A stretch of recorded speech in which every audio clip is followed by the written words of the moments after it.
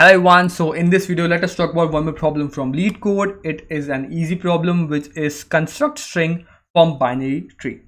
So you are given a root of a binary tree and you have to construct a string out of that which consists of parentheses and integers from that binary tree with the pre-ordered traversal of that tree.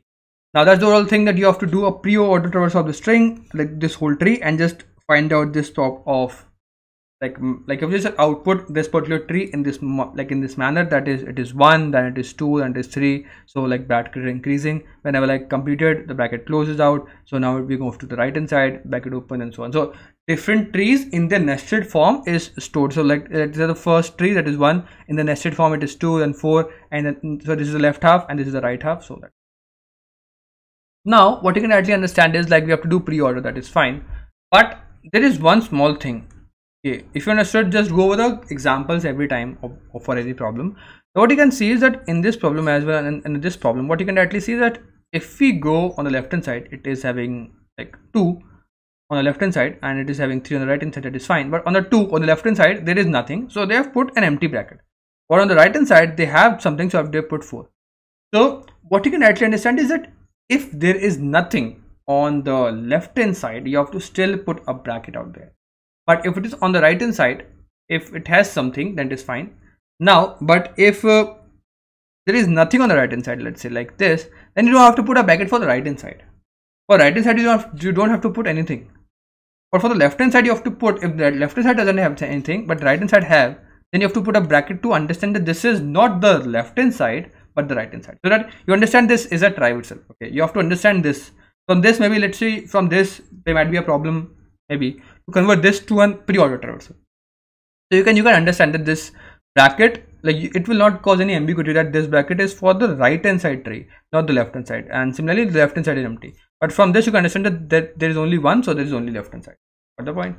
Okay, now how you can do that? It's very simple. You have to just do a pre-order traversal using recursion, and then at every point you have to just check that if for any node, if it has no nodes as a child node, which means that it is a leaf node, then you don't have to go any further.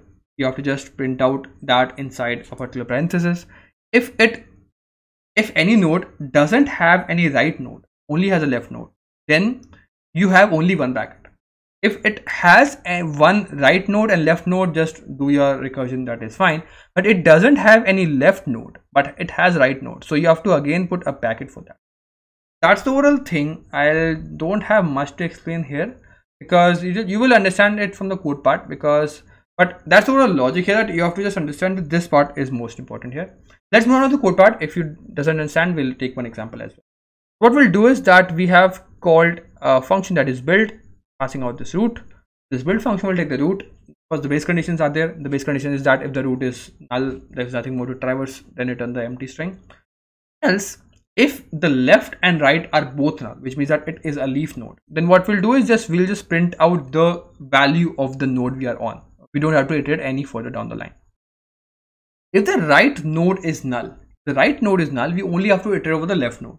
What I'll do is that we will, what you have to see is that we will take the current value, like whatever the value you have, and then in the brackets iterate the left node value. So it's better, what we are trying to do is that this is the value, it is the value, and in the brackets we are storing out the left and the right subtree values for a particular node.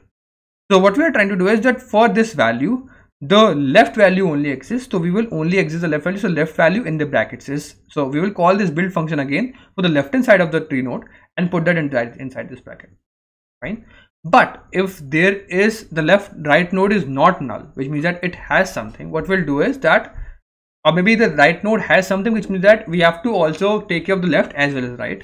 So we will first print out the root node value, and then in the brackets store the left half, like iterate over or call the left half, as well as now iterate over the right half as well.